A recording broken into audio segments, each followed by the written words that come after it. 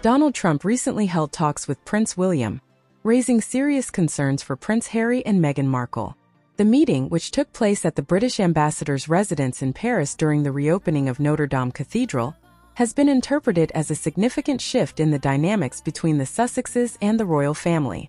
While the specifics of the conversation remain private, royal experts speculate that Trump may have discussed the future of Harry and Meghan during his talks with William.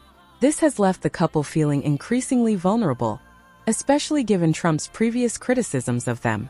The timing of this meeting is particularly concerning for Harry, who is currently embroiled in a visa controversy in the U.S. Trump has previously hinted that he could take action against Harry if it is revealed that he lied about his past drug use on his visa application. This looming threat adds to the couple's anxiety about their status in America. The optics of William meeting with Trump, a figure Harry and Meghan have openly criticized, could further strain family relations.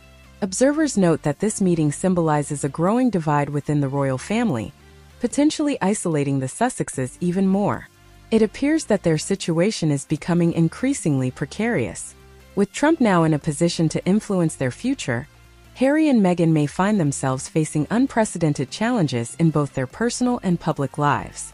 Thanks for watching. Make sure to subscribe and turn on notifications for more of the same. See you soon.